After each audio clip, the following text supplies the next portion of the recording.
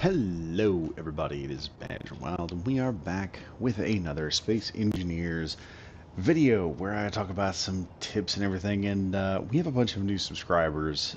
The last video did amazing. You guys really like the gimbled gun, so I thought I would push the process a little bit more, make sure it was viable, or see how far I could push it. If you're hearing the thuds right now, you're hearing some clangs going on.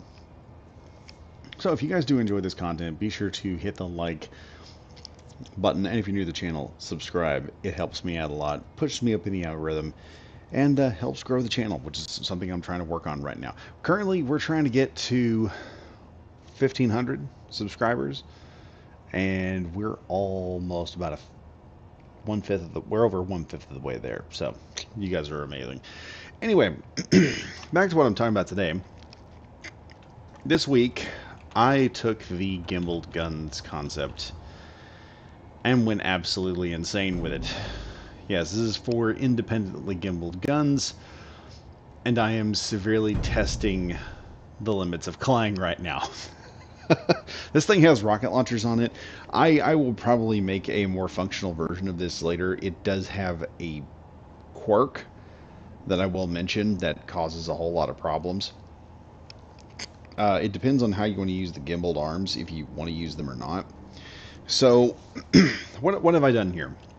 I've basically tilted some guns and given this entire system the ability to independently target each one of its guns. Now, this works at first,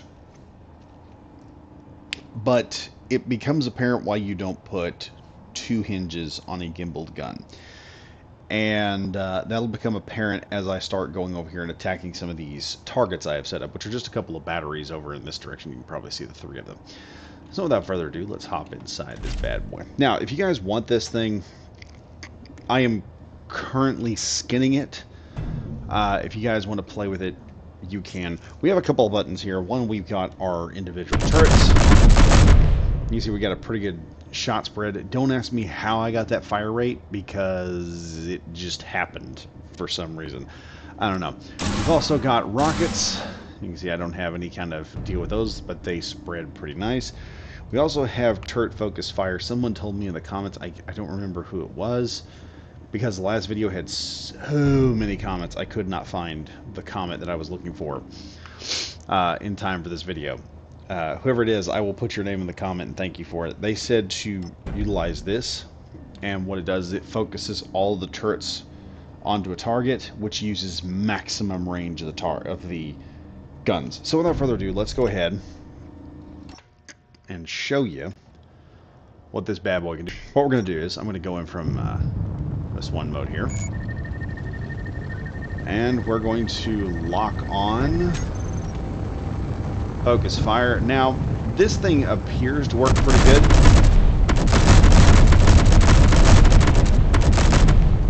Woo! Almost hit that. Now, as you can see here, we hit that thing and we annihilated it very quickly.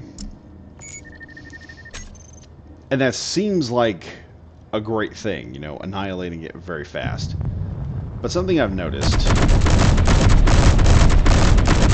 when trying to turn, the turrets on a strafe will not engage. So what is happening? The turrets are kind of strafing upward, and they're trying to engage a different target. Right now, with the target stationary, it's actually pretty well stable. So when your target is in a moment, is it worthless? No, it's not. But what's happening here is,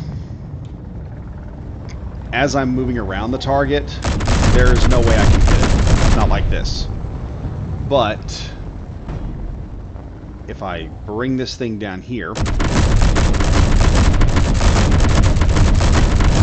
and focus fire, it's pretty much done in seconds. And yeah, it doesn't take a whole lot of time. The problem is getting this thing to focus, lock onto targets, and be able to take them out. I can turn it this way, and at least one gun is going to be firing at it. That's also another problem with this gimbal makeup. You kind of almost have to be aiming anyway to make it affordable. or to make it work. And the problem is when you turn, you have all sorts of other problems. I will probably, when I put this up on the workshop, I will probably take the gimbals off of it. If you guys want the gimbled version, I'll make two of them. I'll make a blue gimbled version and a red non-gimbled version, and I'll just double up the guns on it so it has a ridiculous level of firepower pointing at the enemy. And you guys can take this thing and play with it once I get the skin done on it. But in reality, why does this not help the ship? And the reason it doesn't help is the turrets in Space Engineers do not fire at where your ship, your enemy is going. They fire in somewhat of a direction of where your enemy's at. And that's why one particular strategy to beating other ships, especially missiles, is to do what's called lazy looping, where you just tap the, you press up onto the space bar, and you go upward, just straight vertically upward. And you just start tilting your ship with either Q, or you start tilting it with E. Oh boy, we are probably about to hit something. What am I about to hit? I forgot there were asteroids. Okay, we're not going to hit that. But this is what helps you dodge turrets a lot of times. You'd be amazed at how much flak you can dodge by pulling off this one simple maneuver. Hydro Man can easily dodge stuff because he hits, once you hit 110 meters per second, you're doing pretty good. So in this ship, it can turn, it can engage, it can outmaneuver. But the problem is the gimbal turrets are doing the same thing that a regular turret is doing, and that's what you use the lazy loop for, to get around it. If any of y'all know how effective the lazy loop is, just ask Get Brocked. The cons introduced the lazy loop, and they dominated a server. So what works best, which is have the gimbal guns only have a singular point of turn. In this case, just a height, just a turn radius on the horizontal plane. And what this means is, as this ship, let me grab onto it here, as this thing turns, it's because the vertical axis of the turret, or azimuth, doesn't exist. It is completely dependent on the ship moving forward, and I think this is probably the best version. I wanted to test this out and make sure that I couldn't make this better, and this appears to be the best way to do it. So what happens with this and makes it superior to this quad monster that I've, this clawing monster pod that I have here, is with the two guns on the bottom begin targeting, when they get into position, the other four guns will then turn in and focus fire. What does this mean? I think it means that with this, you have a higher probability of hitting a target, especially if you're going in for a strafe. With a fixed gun in the middle, you are going to guarantee that one fixed gun hit. But with these extra guns on the side, you're going to guarantee extra hits, and this is going to add more DPS to your attack every time you hit. This is basically a DPS situation where I'm trying to increase DPS. It means that wings are going to be a meta, probably. I've had people tell me that this gimbal guns are probably going to be a meta. It means winged ships are going to be meta very soon. And there is a thing with ships now where I believe you can hit them with a cannon, and if there's a significant enough of an angle and you've got good heavy armor, you will basically deflect it. Would be the F302 that I built. Works pretty good. Now, not as a gimbal turret, but if you look at the difference in wing design here, and that's what this video is about, the possible new meta that may come up from this. This wing design is forward facing, whereas this one is slanted. If you were to armor these wing plates, like the nose section of this and I believe the engine section is also heavy armor. It's not a lot of armor, but it's just enough to make the F302 a little bit more dangerous. The F302, mind you, can take a ton of punishment. I've had this thing take both of its main engine pods completely out, and it still just keeps fighting. With just the two guns, it's actually pretty effective. If I were to straighten up the wings on this, and put hinge-mounted guns on this, it would be effective. I am thinking about doing a hinge-mounted uh, atmosphere to space type fighter, which may work out. But yeah, of these three fighters, with the combination of a good wing system and the gimbal guns, you could create a pretty powerful monster. I'm not going to lie. I think you could create a monster that could be mean as F and just start destroying other ships and stuff. Another thing about this is you can put these gimbal turrets anywhere. You can mount one on the nose. You can mount them on the sides of your ship, your fuselage here, mount them on the wingtips, as long as these guns are focusing in. And like I said, this is me taking it to the final level. And the problem is with this, it just doesn't, when you do the strafe, it doesn't work. When you're doing a flyby strafe with this or a fixed gun ship, you are going to have a better chance of hitting because you don't have that azimuth variable. You're controlling the azimuth variable. So all of this is doing is taking more guns and focusing them onto the target, where this one can't. This one has two guns that have to focus on the target, and this one here has, well, it's got two guns that focus, or two guns that are forward facing, but it's got four more guns that focus fire onto the target and can just shred it. And y'all saw this thing just shred a drone. It doesn't take very much. The moment you get a lock on, it is going to hurt something. And that is before adding the trick of the what was it, focus fire on this thing. But I don't know if it's because this is so unstable, because it's still wiggling a bit.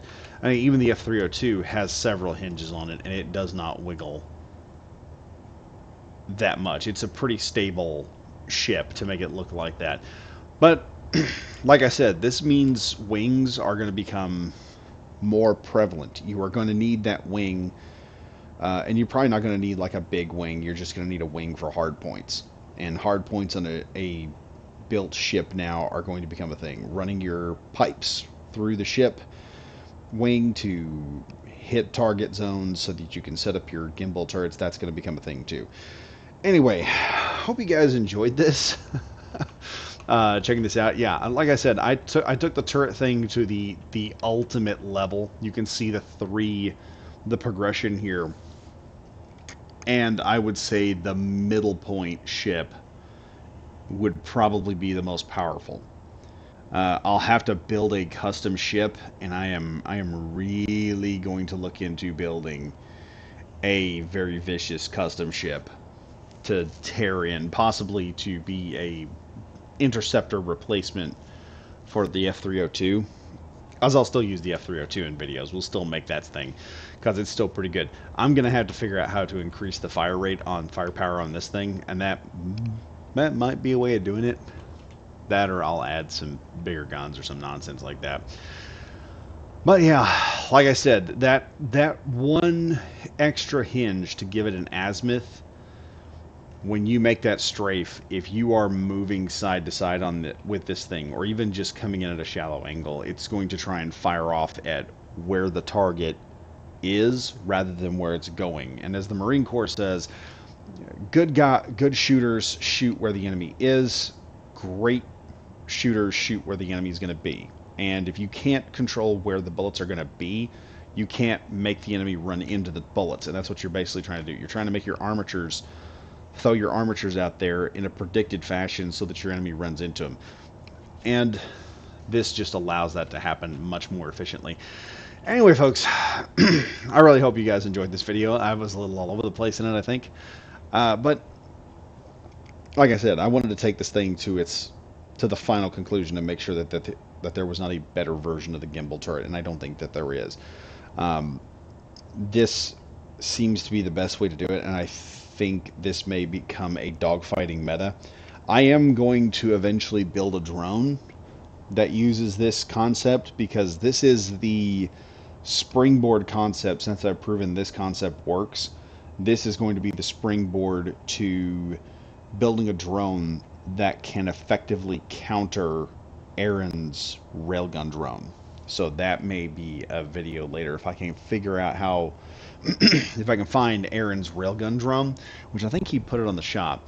I'm going to build something that will be able to challenge and possibly even beat it in a head-to-head fight. Meaning you can turn something loose and tear it apart. This is why it's called Space Engineers, folks, okay? If your enemy throws a whole bunch of drones with railguns on them, you just build something that can kill the railgun drone. Anyway, hope you guys enjoyed the video. As always, remember to like, comment, and subscribe. I am Badger Wild, signing out.